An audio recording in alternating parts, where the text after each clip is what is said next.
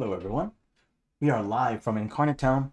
Today we are going to be covering directional shadows, or more commonly known as cast shadows. Cast shadows are simply shadows that are cast from an object onto a surface from a light source. So that's what we're going to be covering today.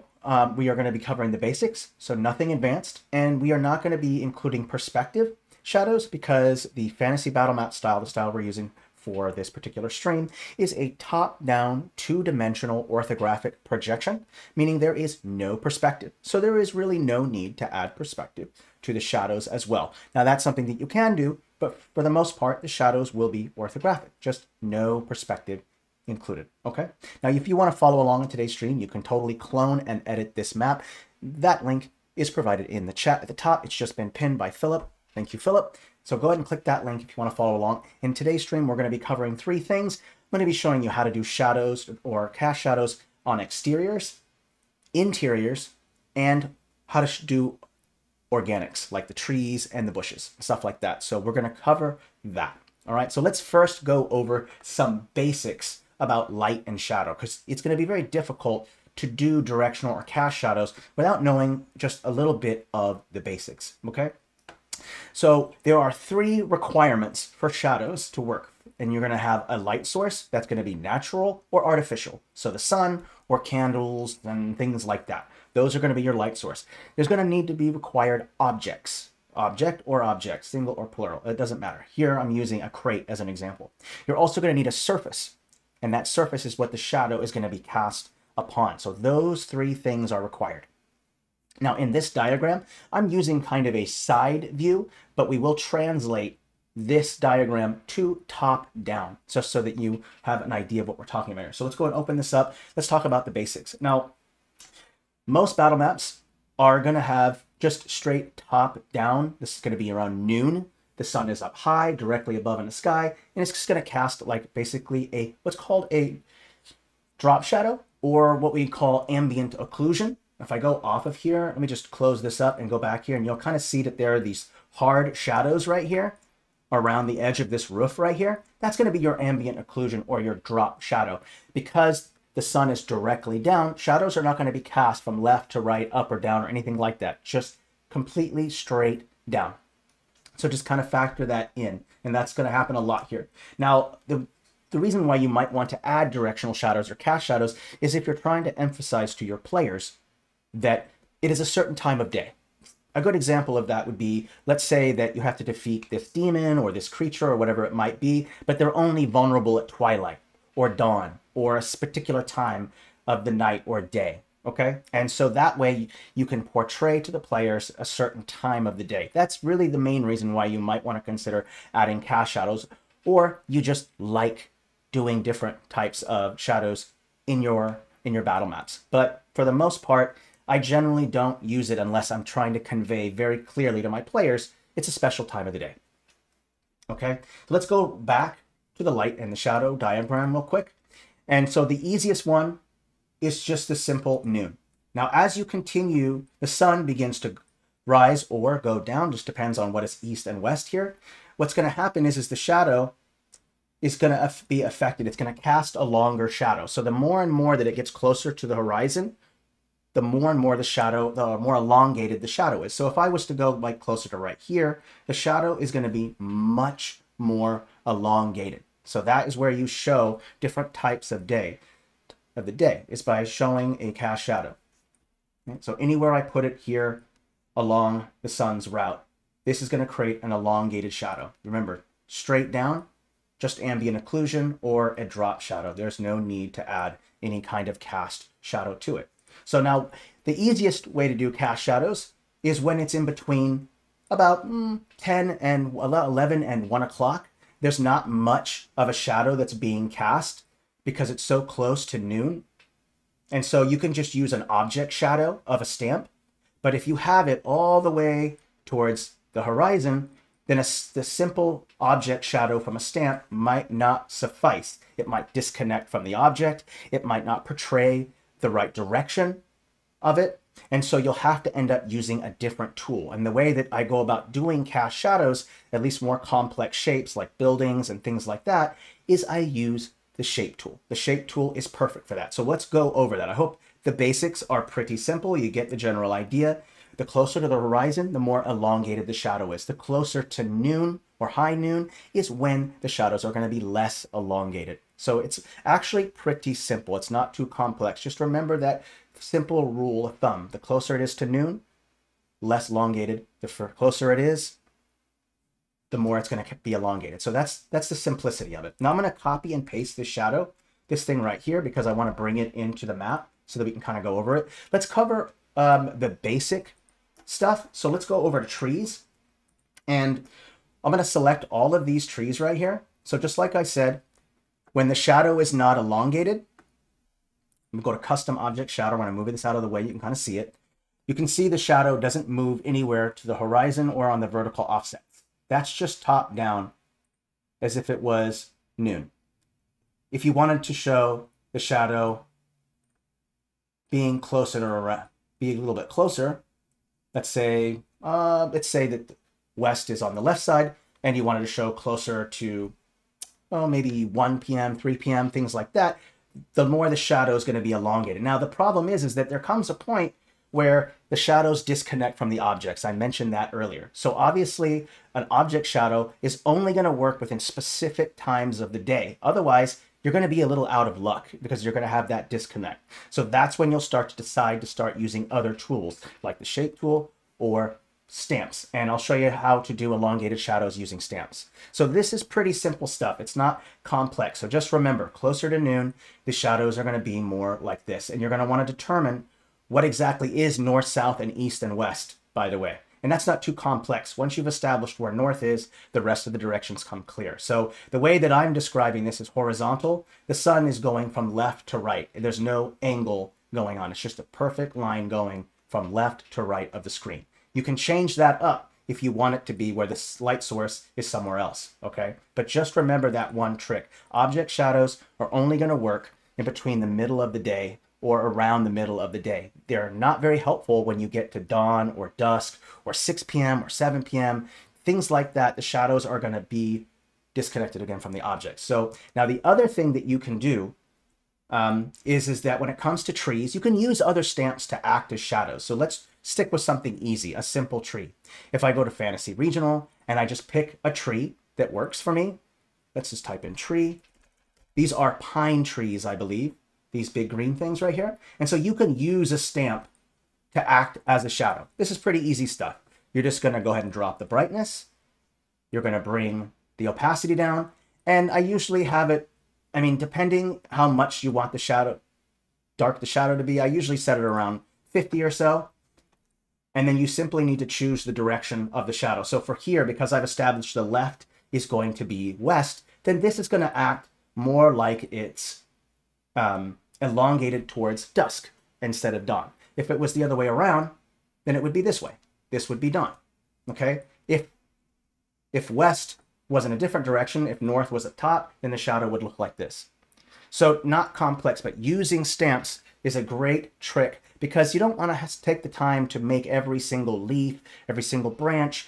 It's just going to be very difficult for you. So using a stamp, especially Fantasy Regional stamps, use those stamps, those trees, and then just darken them and drop the opacity. And just make sure that all the stamps are below it. Now, there's another thing as well that you have to do when you factor it in.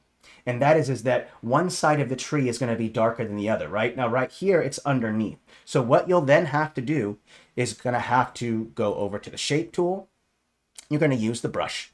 You're going to choose a black fill, and you're going to blur it. Now, let's just apply it first real quick to see how it looks. There we go. I'm going to select it. Let's bring the blur up a little bit more. There we go. And let's bring the opacity down. I think I had it around 50, so let's drop it to around there. Let's see here. I think that looks about good. So I've established that this is going to be my shadow. I'm going to favorite that immediately, this right here, so that when I switch over to my favorites, there it is right there. And now I have it easily accessible because I'm going to be using it a lot. So now that I have that, I can go in again, take the brush. Let's bring the size down. And we're going to go ahead and just create the shadow that's going to go on top of this. And it looks like it's down, so we'll bring it up a layer. There we go. And now you have the shadow that's affected because one side of the tree is in direct sunlight. The other side of the tree is blocked by the sunlight.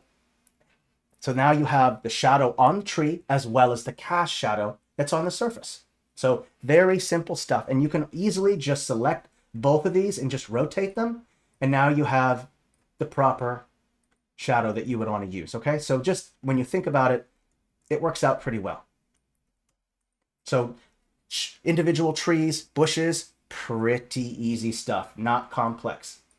Let's go ahead and remove these shadows. I don't need these anymore. Let's go to trees. So you kind of get the general idea. There's the simple stuff. What about something a little bit more complex when you can't use a stamp to act as a shadow? Because this building, this structure right here that I've built, there is no stamp that's probably going to match, and the perspective wouldn't work either. So then you'll have to create your own. Now, the way that this works is not complex. The first and most important thing is you have to establish that light source, right? Which direction is the light? That's like the very first thing. And I'm just going to make it easy for now, but I'm just going to, like I said, left to right, or we can have the shadow go this way. You'll notice that the roofs right here have shadows baked into them. So it might not be a bad idea to stay with continuity. So now I'm kind of wedged into this position where I have to have a shadow or a light source in a certain direction, and that's okay. You'll have to change and edit some of these roof stamps to be lighter or darker, or put shadow on top of them if you want to change that, okay? But let's just follow the roof shadows. So the light source is obviously going this way, okay? That's the direction the light source is going in. So that's what we're going to be doing for the shadow as well, okay? So then we'll go ahead and take the shape tool. I'm going to go over to my favorites. Let's see here. Do I have my favorites in here? Okay, here we go. Favorites, yep. It's your favorites, this one right here. Okay. Now, just so you know, when you hold down the control key, what it does is it snaps. What's going to happen is it's going to snap at 15-degree angles or so. Now, this is very helpful because sometimes you have to do all this line work to make sure that the shadows line up. But if you hold down that control key, it will go in 15-degree increments. And that's going to be very, very helpful because it's easier to work with these increments than try to remember where you were. So remember to use those increments by holding down the shift key and then rotate like this, okay? Now, since that's there, let's just go ahead and take these arrows just to verify the angle that I have here, because this is all that's going to be casting a shadow. So I have that there, step one. Now I want to cast the shadow. So what I'll do is I'll select an edge. Let's go ahead and move this arrow out of the way so you can kind of see it. Now I do want to mention that shadows are going to interact on different surfaces. So you notice that this building is on top of like a hill or a cliff or an embankment. It's higher up. So the shadow is going to react differently or interact differently with that than the flat surface. Okay, so this is kind of hard to explain, but you'll get the general idea once I start adding to it. So let's make sure that I pick that right one.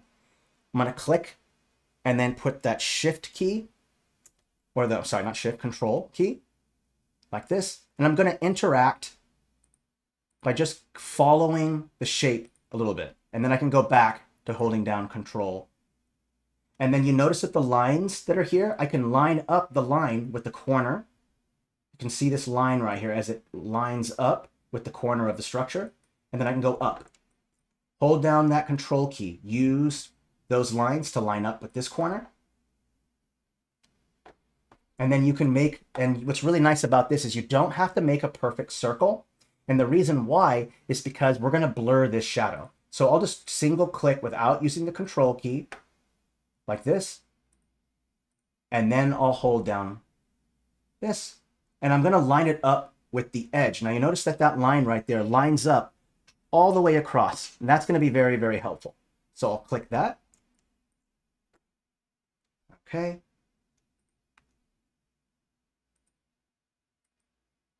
All right. All right. I'm going to press enter. Okay. Now, when you first have the shadow there, don't get confused. First, you make sure your blur is on, and then you're going to want to drop that opacity. I'm going to put it around 50. Okay, so now you have a nice drop or a nice cast shadow here. But there's more to it than that. What happens if I want to show how that a building is taller or shorter? Right now, I've made the shadow of the foundation in which the structure is on. But if you want to show the cast shadow from that square building and that circular building right there, you're going to have to add a more elongated shadow, because the way to show height is when you have a directional or cast shadow is to have the shadow be longer, because it's to show height. So let's go over that, shall we? Now I've got it set to merge shape, and that's not a problem, okay? It's okay if the shadows merge. So what we'll do is we'll start right here, and we're going to hold down Control. And when it comes to pitch, by the way, let's quickly do something real quick. I want to make sure that I explain pitch real quick of a roof, because some people might confuse like, hey, how do I show the roof as a shadow? Okay, so first you have to know what the pitch of the roof is. What I generally do is I create a little diagram that kind of shows the pitch of the roof. And so that this way I can kind of figure out what the roof is going to look like as a cast shadow. Now, if the roof is like this, then the shadow won't be quite as angular.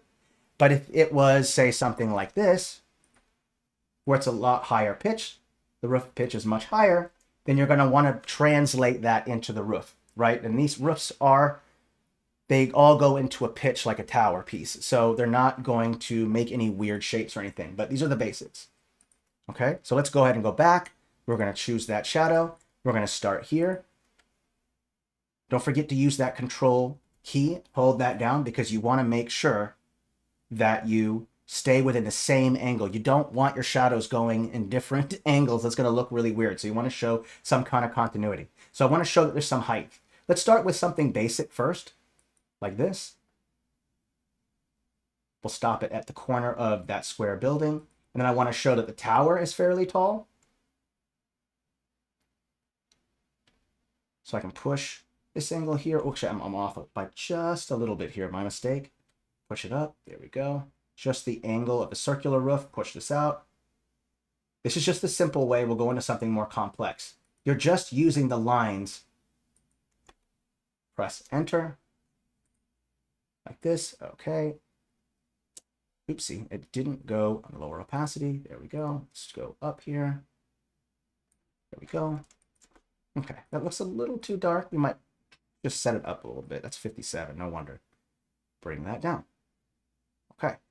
Now setting it to merge shapes will be helpful. It will make sure that the shadows stay connected, and that way you're not overlapping, because what happens is if you don't have that merge on, the shadows will build on top of each other. And now in real life that does happen, but it looks odd in an orthographic projection, in my opinion. So you don't have to worry about having the shadows overlap. I've heard users complain a little bit about, oh, I don't like that the shadows overlap. Totally understandable. So just if you have it merge shapes, just make sure that any other shapes that you have on that same layer, you're going to want to lock them so you don't accidentally merge them. So that nice roof piece or that wall that you made for that foundation doesn't accidentally turn into a shadow. Okay, so that's the basics. Now, if you want the shadow to be a little more elongated, then that's not too complex. You just start at the top here, and then you can go in and make it more elongated. That's up to you. And what I'll do is I'll go ahead and just rotate this a little bit. Where's my rotation? Is it set to 1 second here? Where is my preview? I don't have it. Okay. 1 second here. Okay. We're going to go ahead and, what happened to my thing here? One moment. Let's go ahead and create a straight line here. There we go. Awesome. Okay. Now I can go ahead and take that drop shadow or that shadow, start at the corner here, go here, and go here.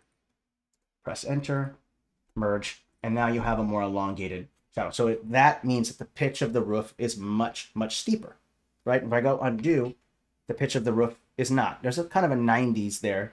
I don't really care for the 90-degree angle, but adding that in will change up the pitch. So you just have to factor that in. So drop shadows are not complex, but they are terribly helpful in showing, again, the time of the day. And that may become important to you as a DM, depending on what you're trying to accomplish. So not complex. So this stuff's pretty easy, okay? Those are the basics for that. Let's go ahead and do an interior. It's a little bit more complex. There's generally a little more going on in interior. Let's check the time. 20 minutes, perfect. Let's go ahead and remove the roof, my bad. Select the roof, turn the opacity off. Okay. Now, I didn't put a whole lot of stamps in here because I wanted to create some lee room. I wanted some people to kind of mention a couple things within a house in which they have trouble creating a shadow for. So it's kind of bare. So if anyone has suggestions about, oh, I don't know how to do a cast shadow for a crate or a person lying on the floor, any of that stuff, okay? We'll show you how to go about doing that. Now I'm going to stick with the same direction that we had before. So we'll go ahead and just click, hold down shift. Here's that angle. Yep, barrels. We'll cover barrels. Don't worry. Okay. So this is the direction that we're going in right here. So this is where the light source is. And when it comes into the window, so we'll go ahead and use some lines here to kind of see where the light is coming from. So this section, this lane right here in between these two is where the light is coming from. So we want to maybe put an object in that band of light so you can kind of see. Now, when it comes to directional shadows with an interior, there's so much things for light to bounce off in a smaller space that there's usually not going to be hard shadows that are going to be everywhere. What you'll end up discovering is that because there's little space and a lot of objects for light to bounce off of, you don't have to have the light be completely directional. The light can flood in through a window and then it can fill up a room. So you don't have to create these hard shadows everywhere within a structure. I hope that makes sense. So let's just start with the basics first. Oh yeah, we'll cover chairs and tables as well. Let's go over the basic stuff. So here's the light source coming in, and you want to know how is it that you kind of portray that. All right, so the easiest one is to use an object shadow, and this can be useful just depending on which way the light is coming from. So it may not always be useful to use an object shadow, but an object shadow is one way to do it. And you'll see the problem here is that the shadow doesn't connect onto the corners there. So you could just use the shape tool to fill in those sections, or just use the shape tool yourself. So because the shadow is not connecting to the corners of the crate, we should probably use the shape tool. So let's do that. I'm going to lock this shape, this wooden walls right here, so I don't accidentally select it. And I'll just click, oopsie, let's go over to favorites, my mistake. There we go. And I'm going to follow the shape. Let's go here. And what's really nice is you can use the line work to your advantage here. Okay, get the shape in here. Oop, didn't go far enough, my mistake. There we go, okay. And then just go right here, follow the edge, enter shadow here. Now because the shadow is different, we might have to adjust some of the blur settings. And I will say that sometimes there's going to be a difference between a hard shadow and a more blurry shadow. So if a light source is closer to an object, like the sun is so far away, but because light is filtering in just through that window right there, or a candle, or whatever it might be, the closer the light source is to an object, the harder the edges of the shadow will be. So I hope that kind of makes sense. So if the light source is very close, the harder the shadow. The farther the light source is, the more blurred the edges of the shadow will be. So just kind of factor that in. So really just following the shape will help you out quite a bit. Okay. All right. There are some other things that you can do as well. Remember I mentioned just using an object as a shadow? You can totally do that, right? You can drop the brightness down, change the blur, bring the opacity down, and then you can just connect these. Just kind of zoom in, connect these. Just make sure the angle is right. I got it off there. There we go, like this. And you can just kind of use the crate itself as a shadow. It's up to you. I don't think that the line works properly. I think this works better. But you can, depending on the object, you can use the object itself. Same thing when we used the fantasy regional tree. That worked fine. It just depends. Certain objects will work better than others, okay? Now, I've seen in here that we've got a barrel, and we have chairs and a table. Let's cover that, okay? Let's change up the light source as well. We'll have some fun and just change the light source. So I'll change these two lines here, and we'll rotate it this way a little bit. Just say the light source is here. There we go. Okay. Let's go do table, crates, that kind of stuff. So let's cover that. Go back into the interior here. We'll delete this. Oops, not the whole thing. Where are we for time? Oh, cool. Plenty of time. Go back into the interior. We'll go ahead and delete this stuff. Okay. All right, so let's do a barrel. First, we got to look for a top-down barrel. There you go. Oops, see, that's Fantasy Regional. We'll go back to Fantasy Battle Maps. Let's grab this one, and let's grab this one. Let's do this one instead. Okay. For this one, I'm not going to draw it. I'm just going to use a shadow, okay? So what I'll do is I'll use this. I want to make sure that the top kind of lines up to make sure it's around the right shape, because this is the top of the barrel. I want to make sure this is scaled to the same width of the top of the barrel. Okay, let's put a barrel right here, and then let's grab this. We'll turn the custom shadow off, bring the brightness down, bring the opacity down to around 50, and we'll take it down a level as well. And then you just place it right here. Let's just make sure that I have it at the right angle. I think that looks good. Just line it up with the line there, and then you can just place the barrel just like that. There you go. So super easy. Projecting a barrel is not complex, whichever direction that it's kind of going in. Now, if it's so close to dusk or dawn, you probably wouldn't get this much of a cast shadow because the sun would be below the window length, or it might be behind some trees that are over here in the distance. So you might want to bring it in a little bit more because there's just so many things that get in the way. There might be objects, landscape, terrain that's blocking the light from filtering in. So just kind of factor that in here. It depends on how much thinking that you want to do.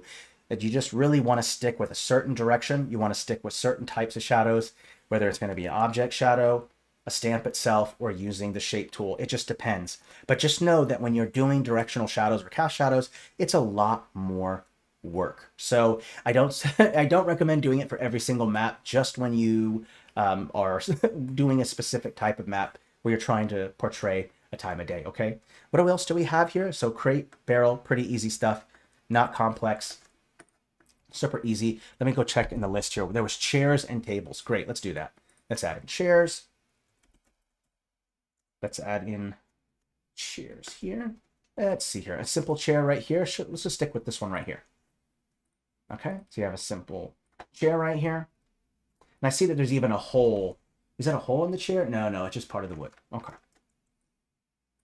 This one is a little bit more, going to be a little more complex because you're trying to create the shape of the tool, of the chair. So you're going to want to show the legs of the chair. You're going to want to show some of the seat, and you're going to want to show the back where you rest your back up against. Okay, and that will be a little more complex. I don't think that's quite as easy. And so the way that I generally go about this is a couple things. And you can use stamps at a lower opacity. You can change the blend mode. You can use other stamps here. It just depends on what you're going for. Let's try a couple methods here and just see which one outworks the best. Okay. Let's go ahead and grab some poles that are going to be acting as the legs of the chair. I'm going to construct a shadow just using stamps for right now. Okay. So custom, we're going to go none. Color, bring the brightness down, and of course it's set to 50. It's going to be set to, let's bring it down a layer, bring the opacity down. And now these shadows are going to overlap. Just kind of keep that in mind here. So there will be some overlapping, and I'll show you how to fix that. So we're going to have that first. And then the next step is we probably could just use this itself to act as the shadow. Now because there's no because the seat and the back connect together, I don't have to show a space in between. And so the shadow doesn't have to be having some light in between it.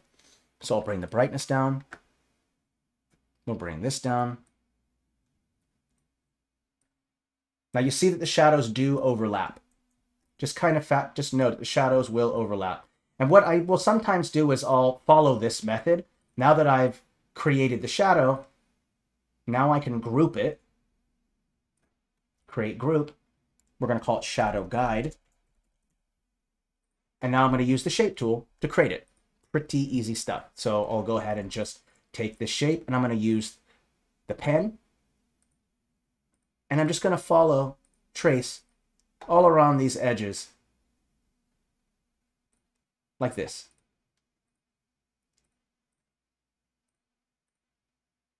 Pretty easy stuff. Don't have to be perfect there. Here we go. Almost there. All right. There we go. Okay. Press enter. Add. There we go. Perfect. Okay. So now we can just get rid of this. We don't need this anymore. Our guide is gone. This works great. And then I can just place this right here. Now you can have, what's great about this is I had the legs long for a reason so that I can change up the shadow. Yeah, it doesn't look like a hole, but I can't tell. It might be a hole. And you know, we can fix that. I can show you how to do that. So just make sure the shadows connect. You see how the shadow connects? Like that. Okay. And what we can do with this, it's not too complex. We can just go in to make sure that the merge shape is on. Okay, that's great. And then we can go over to this. We're going to go to subtract. We're going to make it nice and small. Oops, it doesn't really get, so that gets really small. It doesn't get very small. So we'll make it nice and big. That way the subtract brush will work properly, okay? So if I go back over to here, subtract, there we go, that looks better. It looks like it's an oval shape. And then I can go in, let me just see where that shape is. It's right about here. There we go. Go in, delete, scale it back down. Just make sure that it fits the shape, and then there's your hole in the chair. So, not complex. It's pretty easy stuff. Now, I mean, it can get more complex. If this chair was like this, then the shadow is going to be different. So just kind of know that. I'm not going to go into more complex stuff. I just want to stick with this, with the basics first. If you guys like, this, you want more advanced shadowing, we can totally do like an advanced or a masterclass on more advanced shadow work. Today, I'm just sticking with the basics. Let's see where we're at for time. 30 minutes. That's great. We'll probably go for another 10 minutes. Is there anything else that, oh yeah, we still have it. We still have a table. Let's do that. Okay. And the method is really the same for me. So let's go ahead and delete that and we'll remove that. Let's go add a table. Okay. We could do the plant. Yeah. Let's do the plant. How would I go about doing a plant? This one, I mean, it's as simple as as using the custom object shadow. This is not complex. So unless you wanted to show a stem, if it's elongated enough, you want to show the stem connecting into the pot. And I think that's probably what you're thinking of. So let's do that. First, we'll go ahead and put a pot underneath. And I think we could just use this. This will work just fine. We're going to scale it down. We'll go ahead and put this on top of it. And I'm going to move it a little bit this way so you can see the crate underneath. Okay. Now, you probably won't be able to see much of the crate. That's okay. So first things first, we want to create all the different things that are in the shadow. So we'll use the objects to create the shadows. Copy, paste, and then we're going to remove the custom shadows, bring the brightness down, bring the opacity down, and we'll blur a little bit. There we go. Okay, and I think, what do I have the opacity at? It looks a little low. Let's go a little bit higher. There we go. Okay. Step one complete. We're going to have the shadow elongated. Move it this way. We're going to go ahead and just take the pole, just like we did before, and put it right there, like that. The pole is just going to act as the trunk or the stem, and you place it up against like this, okay? So what we'll do again is we'll go ahead and just boop, do this. Now, I think it is possible that you could just leave it as this, because it really just depends. You could just leave it here, create group. Like right here, we can take the shadow. The only issue is that I do see that you can see a little bit of the shadow right here. You can disconnect that by just putting it right next to it, and that way they're not overlapping. And you can overlap the crate shadow with the pole because the leaves are hiding it. So this is pretty much how you would create the shadow like that. Right. So it's not complex. So, you know, drop shadow, I mean, not drop shadows, but this can be really complex. And that just depends on how far you want to go with it, or you can make it simplified. Just know that don't worry about focusing on all of the different perspective and all this stuff.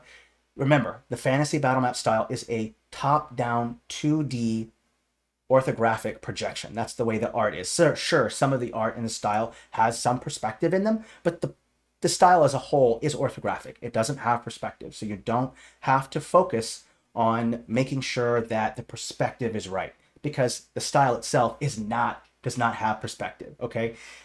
If we have a style that eventually includes perspective, then it kind of makes sense to have the shadows have perspective as well. Don't give yourself more work. I personally think it would be a little odd if the shadows had like 2 or 3 point perspective while the stamps were orthographic. That would be really odd to me. So let's not do that, right? Okay, so now you've kind of figured out how to do that. The plant, not complex. Again, getting easier and easier. Let's do something a little bit more complex, right? We got a little bit more time left. Let's do that. Let's go do that desk. Okay, let me show you how to do that. I hope you're finding this helpful. Let's go do a desk. So how would I go about creating a desk? Let's do that. Desk. Let's go with a simple desk. Let's go table. Go something simple. Nothing complex. Let's go use this. We'll just actually use this after all, but I'll kind of make it a little bit smaller. Don't want it to be massive. So I'll go custom none. And I'm going to just shrink it down a little bit. Make it a little bit smaller. There we go. And we can rotate it at any angle that you want. It doesn't really matter. First, I'll create the ambient occlusion. That's going to be the object shadow.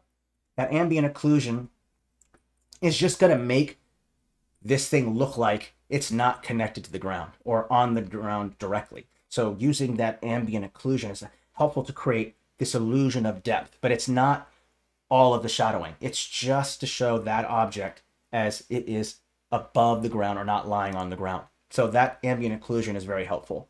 So we'll do that first. So whatever direction I want the table to be in. So then what I'll do is that you can't see, obviously you can't see the pegs or the legs of the table. So we'll have to follow this method again of using these right here to represent the legs. We'll go ahead and make sure that this is lined up properly with the guided lines that we have. We're going to copy, paste, put this one here, put this one here. We'll put it down a layer. And then we'll go ahead and turn this one off. Brightness. Okay, all of these can actually go down a little bit. I think we'll want to stick it around 50. Let's set the blur. There we go. All right, great. Okay. And now, depending on how tall the table is, if the table is not tall, then you can push the shadow inward. If the table is very tall, then obviously the shadow of the table is going to be further away. Why? Because it's taller, right?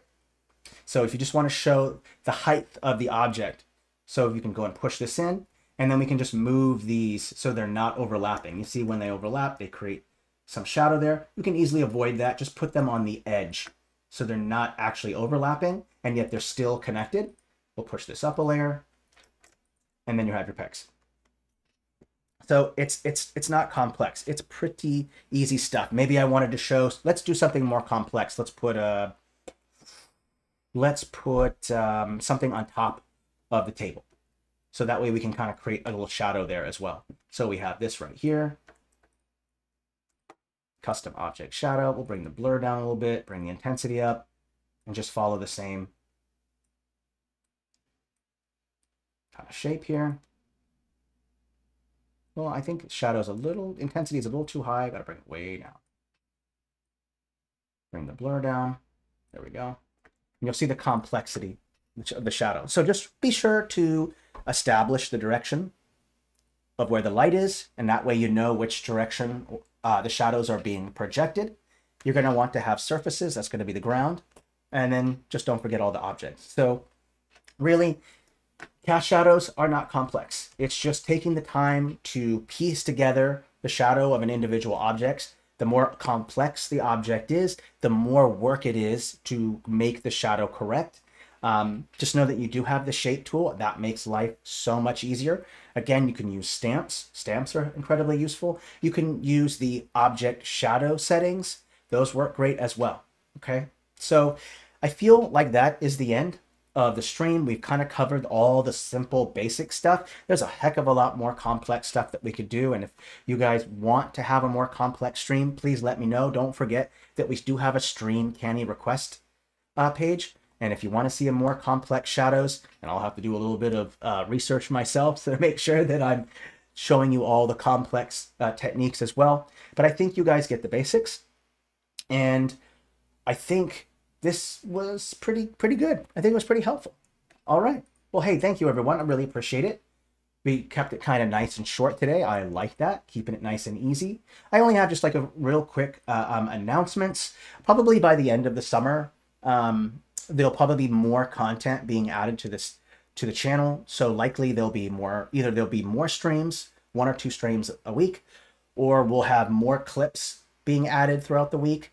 And then we might be moving our masterclass session that we have on our Discord server over to Twitch as well, because I feel some of the power users are kind of wanting to be able to watch recorded masterclasses instead of having to make it to the live event over on our Discord channel, since I'm not recording them. So those are kind of the news that we've got going on there.